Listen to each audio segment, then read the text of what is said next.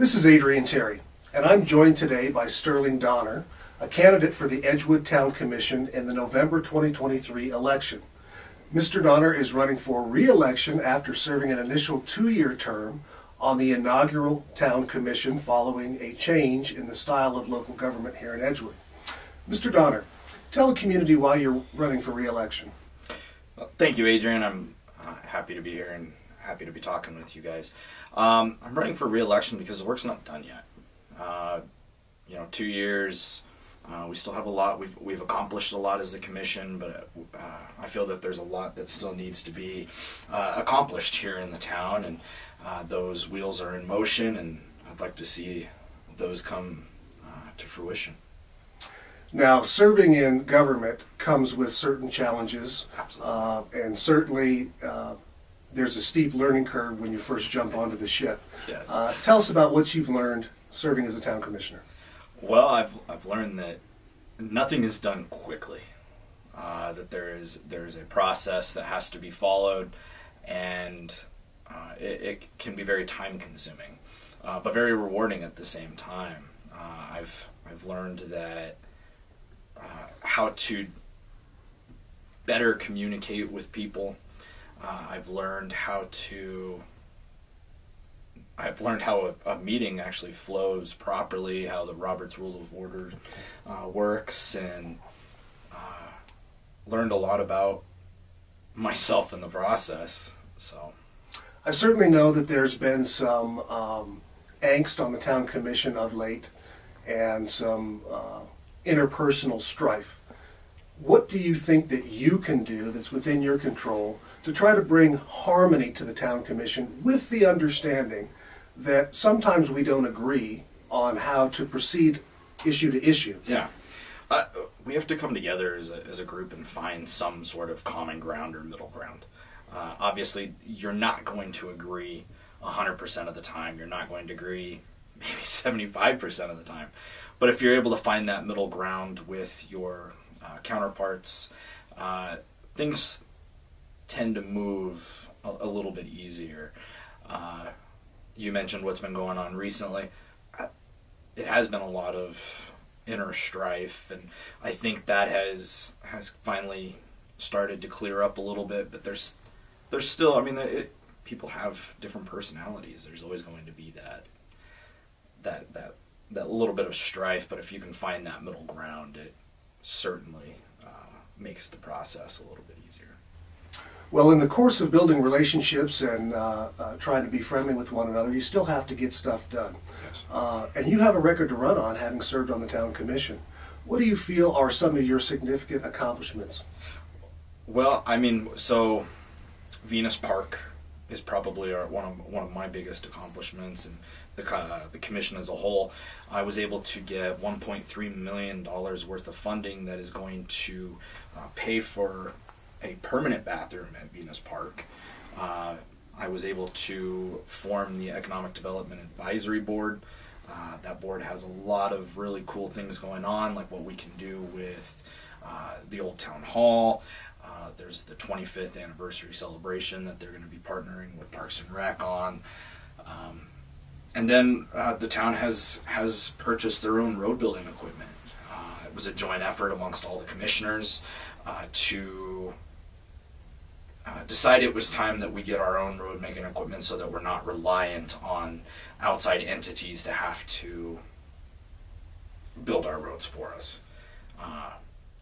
We will continue to seek funding for that, but I think the biggest accomplishment, if I had to say, is probably Venus Park at this point. 20 months in office isn't a real long time to get a whole lot done, but we've accomplished some amazing things as a commission. Echo Park, Echo Ridge,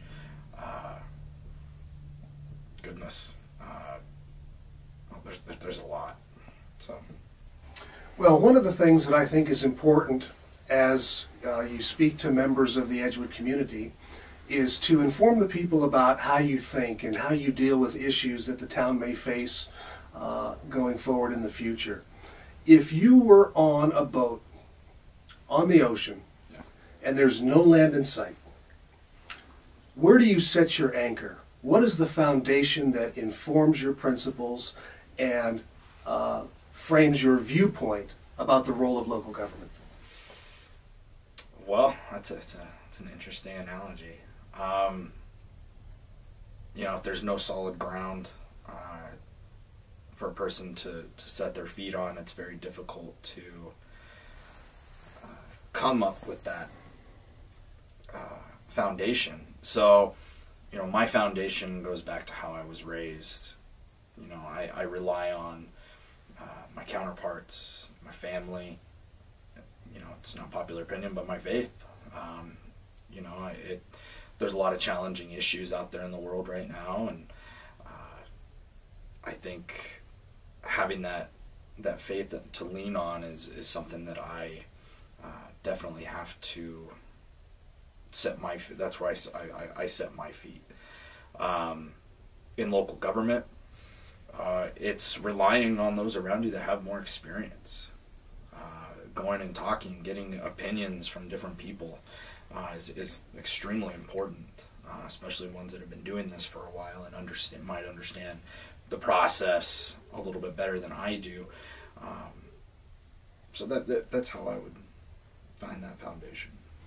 In this election, you are not running unopposed, as some other commissioners are. Yeah. In your district, there are 3 candidates. Yes, sir. Why do you believe you're the best person for the job? Well, I have the experience.